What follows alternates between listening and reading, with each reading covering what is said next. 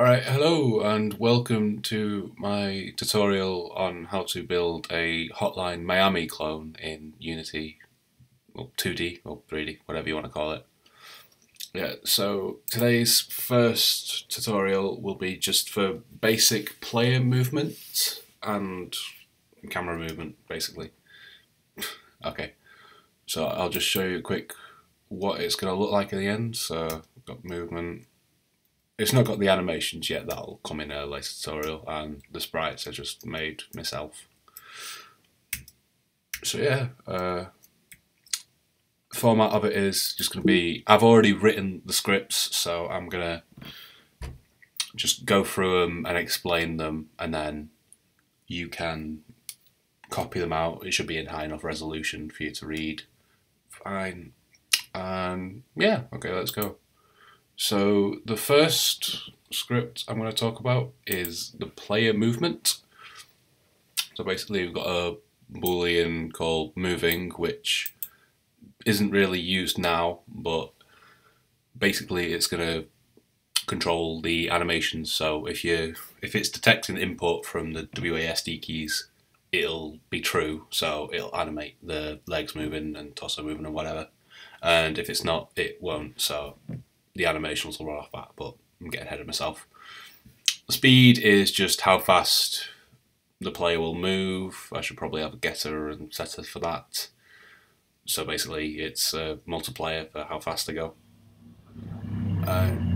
Yeah, so you can just change that for all the scripts if you wish, or whatever. Okay, so the movement subroutine. Basically, if it's detect, the input.get key will detect if a key is being held down. There's other versions of it, so get key down and get key up, which will return true if a button is pressed down or let go.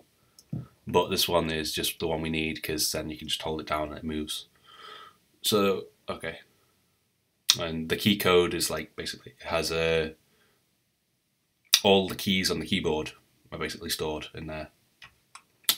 So it's literally just I'll show you. Key code dot, yeah, it's got the numbers, or basically all the keys you could ever need. Keycode dot w. Okay. Alright, so transform.translate literally just moves an object the script is attached to in a direction. So in this case, we're moving in the up direction because forward, you're wanting to move on the Y. What we wanted to sort of, I know it's free, it says vector free, but we're in 2D, so we want to move on only on the Y and X axes, and vector free dot forwards moves on the Z axis, so we want to use vector free dot up. So that'll move us up on the Y axis, same way that down moves us down on it, and left and right do the same for the X axis. Speed just makes us move faster, which, like so, instead of 1 on the y-axis, it'll move 5, because it's a multiplier of 5. And time.delta time, I'm not quite sure how it works, but it sort of syncs the whole thing up with the frame rate of the computer, or how fast it runs it. So say if you have two computers, one is quite not that powerful, so it's quite slow, and one is your fucking supercomputer type deal. The supercomputer will run it at the game at a much higher frame rate.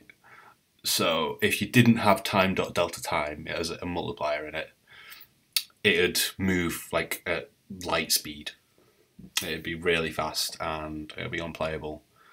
And the slow one would be slow, basically.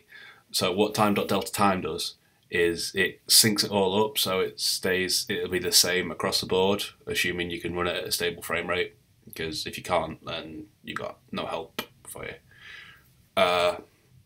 And the space.world bit at the end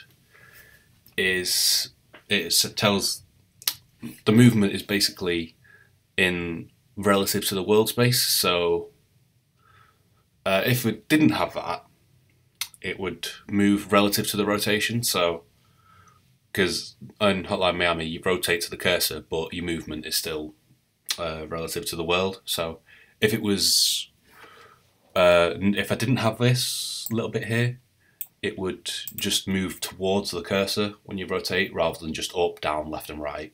So that's kind of vital. And then it just sets movement to true if the input is detected. And basically it's this similar deal for the other 3 bits, if statements.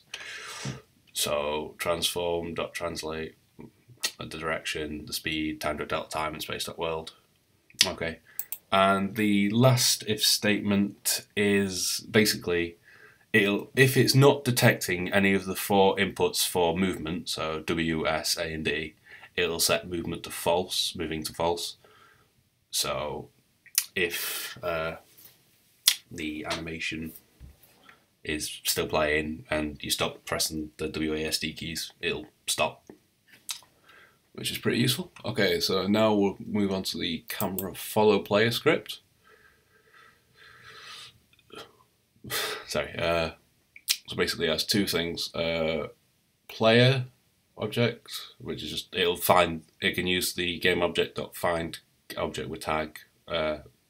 Basically, I'll show you tags now, actually. Yeah, you can assign game objects tags here, so here, and you can add your own custom tags. There's a couple that already come with it.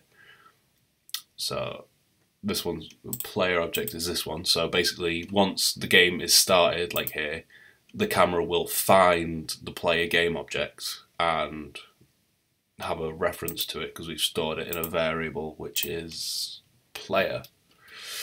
And we've just got a boolean that says follow player, so it just controls whether the camera will follow the player. Okay, so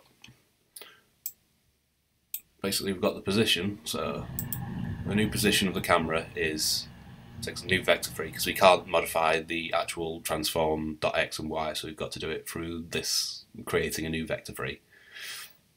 So we take the player's x position, which is this, and the player's y position, but we keep the camera's original z position so it doesn't move, like zoom in and out and stuff.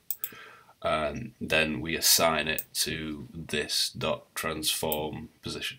We assign it to we make the position of the camera this new position we've calculated from the player's position and the z position of the camera. Right, and that basically gives us the effect of, see how the camera follows us and we're always at the center of the screen. Yep, that's pretty much it. And yeah, we don't really need the follow player yet, but that's going to be in the next tutorial for, you know how you hold down, I think it's hold down shift and you get to like look ahead in Hotline Miami. I'm going to use that, so if I set it to false, I can just detect, you know, when to do that, pretty much. And the third thing is rotate the cursor. It's kind of vital. So we've got a couple of things. We don't actually need direction. I don't think we do. Do we need it? No. Oh, I was wrong. We'll see any errors. Right, basically, so we've got the mouse position. We've got the camera, which will be just the main camera, which is this here. It's just default for Unity scenes that it gives you. And the rigid body 2D, which is like a controller for physics on objects, but we don't really need it because it's top down, so we can't really have physics, I guess. Oh well, it doesn't really matter for what we use it for. So just when you're adding it, you'll want to change all these values to 0, just because we're not really using the physics, we're just using it to control rotation towards the cursor. And that's a train going by, sorry if you can hear that. Okay, so basically it calls rotate the camera, and it uses some fancy stuff from the camera to calculate the screen to world point. So it'll take like the game's resolution, so it'll be like 1280 by 720 or whatever. I know mine's 1080p, but I'm just using that as an example, and calculate what that would be as an X and Y in game, and then it works out where the mouse position is in that, so it gets an actual location in the game to rotate to. And then the second line here uses some maths thing. I'm not quite sure what that does. I just know it works, but I'm not quite sure how, because yeah. So it basically just rotates towards it. Yeah. So it just like takes the transformed up position of you, the player character, from the mouse position, and works out that that's the location to rotate to. So we just see that, see how it'll rotate just following the camera, and the movement is still relative to the world. So that's W, ASD and stuff. So yeah. Okay, so that's pretty much the end of part 1. I hope that was useful. I'm just gonna go like show you the scripts again in case you want to pause and copy them again, or whatever, you know, your call.